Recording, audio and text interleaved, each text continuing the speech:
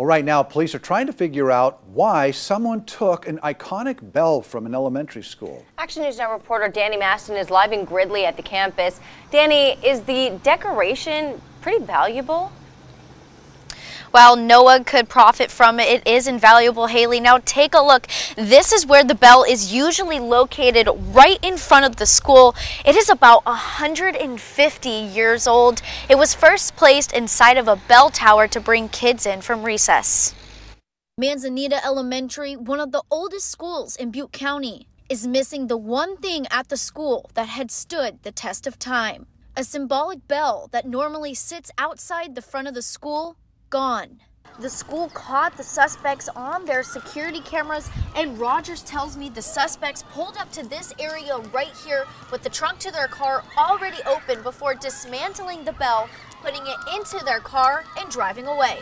Take a look. You can see the suspects walking up to the bell with tools in their hands. Now an empty space where it hung for decades. First, shocked, sickened, mystified, and baffled. For 31 years, Catherine Walther has been teaching second and third grade students. I would hope that they took it because it's so important to them, the bell itself, but I kind of think it was just some sort of random thing that someone thought they could perhaps make some money off of it. She tells me it is more than just a bell.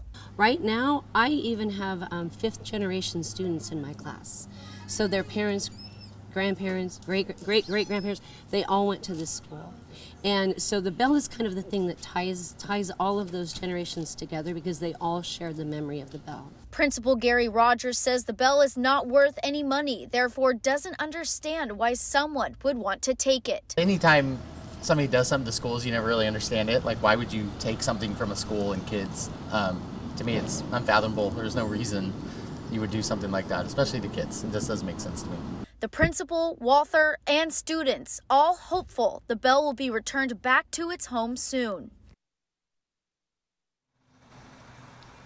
Butte County sheriffs say they are actively looking for the suspects and say to call the sheriff's office if you have any information about the thefts. Live in Gridley, Danny Maston, Action News Now coverage you can count on. Principal Rogers tells Action News Now in their classes, students have been making signs that say, "Bring our bell back."